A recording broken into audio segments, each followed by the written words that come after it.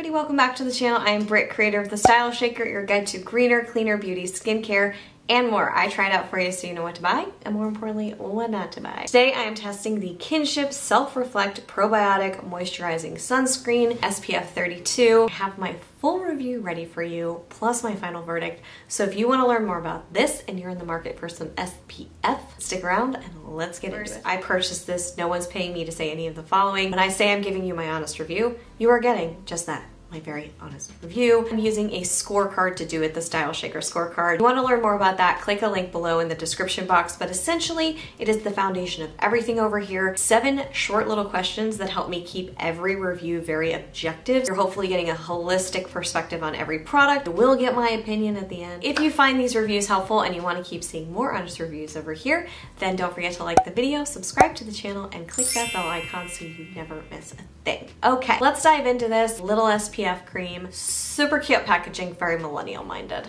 Maybe it's Gen Z now. Ooh. $25, cruelty-free, vegan, reef-safe, non-nano, 100% mineral sunscreen. It's also made using Kinbiome, which is their plant-based probiotic. It supports a strong skin barrier, evidently, and clear, glowing skin. I don't think just a probiotic is going to solve all of your skin problems, but they do help most of the time. Depends on your skin, not a dermatologist. Just mentioning that that's one of the bigger selling points here that they called out. Yeah, let's just dive into the scorecard, right? Starts with the first question, which is all about ingredients. How do they look? Well, I am not a cosmetic chemist. This should not surprise you, but I feel the need to state this as a disclaimer in all of my videos. I'm also not villainizing any particular ingredient. What I do here is I scan the ingredient list based off of what I've learned, what my skin says to me, but really more about the research that's out there, which is totally conflicting and difficult and frustrating, I know. So this is where I call out any potential red flags that I think you might want to look further into. I'm not saying they're horrible unless they really are, in which case I would say that here. But usually it's just some red flags that make me go. There is phenoxyethanol in this. It is a preservative, a stabilizer, better than having moldy skincare and makeup. I understand that. Also, my skin doesn't really like it. I prefer products to not have it in there if they can avoid it and still stabilize and keep things clean in here. There is licorice root extract. Percentage of these really does matter, by the way. Phenoxyethanol and licorice root are both at the end of the ingredients list, which means there's a little bit less of them compared to something at the beginning of the list. Just FYI, if you didn't know, you probably might know that. That is rated a little bit highly and set off some red flags on EWG. Not the end all be all. Not saying it is, but it's a good place to start, and it could potentially be, depending on the amount, an endocrine disruptor. From here, you got to take the information and determine, is it worth the risk for you? I feel like because the percentage is probably so small, I'm not seriously worried about that one. I just don't like phenoxyethanol if I can avoid it. Coconut oil derivatives are in here. My skin loves them. Certain skin types can't handle them, so you're going to probably want to pass if you're one of those. That was a long ingredients question, but anyway. How is application? So the claim here is that it's lightweight and it blends seamlessly into the skin. I loved the texture here. I loved the texture. It was creamy, it was moisturizing, it wasn't too dry, but it wasn't too heavy, it wasn't too greasy, it didn't feel oily at all, and it sort of swiped onto the skin and melted into my skin pretty quickly. You could still feel it. If you do the snap test, you could still kind of feel it there, but it felt amazing going on. It kind of reminds me of the 100% Pure BB cream, but less sticky, so I love that it gives that bit of luminosity in terms of coverage. It's not just an SPF, it's moisturizing, and it has the probiotics in there, but it also gives this nice glow. I really ended up liking quite a bit. Gives you the illusion of diffusion.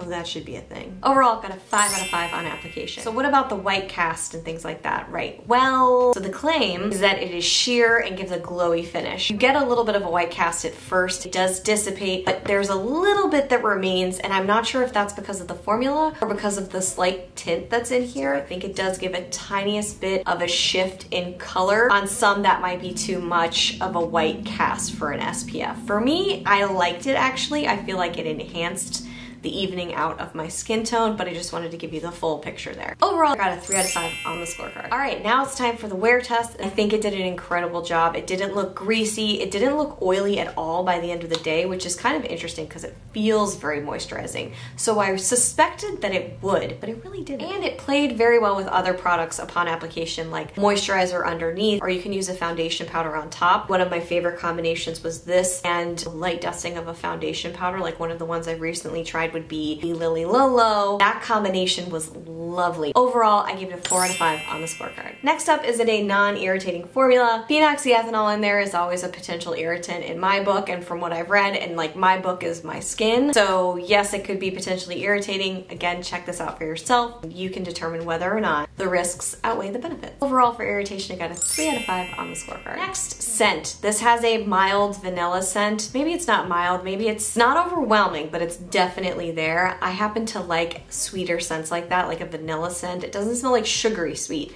but you get a nice soft vanilla scent, and I was a fan of it, but if you don't like vanilla, you're not gonna like this at all. Overall though, I gave it a 4 out of 5 on the scorecard for scent. Is this a consciously created product? Well, okay. Vegan, reef safe, non-nano, cruelty-free, all of those wonderful things, but there are no refills and it's in plastic packaging, which is recyclable, but I would love to not have that new plastic out there. That's why I'm giving it a 2 out of 5 on the scorecard. And the final score here is a 21 out of 30. A good score, a good score. Now it's time for the wrap up and my final verdict. So the things that I loved about this were the texture. I loved the luminosity that it gave. I feel like it did a great job with staying power as well. It really lasted and held up nicely. Things I am not a fan of: the phenoxyethanol packaging, the plastic packaging and no refills available, and there's a white cast. I didn't experience any difference with their probiotic that they have in here, but I feel like that's something that would take more time. Would I buy it again?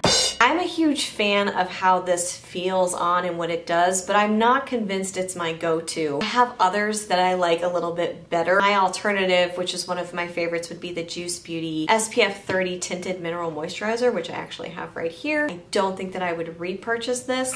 What do you think about this? Have you tried it? Are you going to try it after watching this? Let me know in the comments below. I love to hear from you. Thank you so much for watching this video. I hope you found the review helpful. If you did, make sure you like the video, subscribe to the channel, and click that bell so you never miss another one. And I'll be right back with more product reviews real soon. Until then, bye.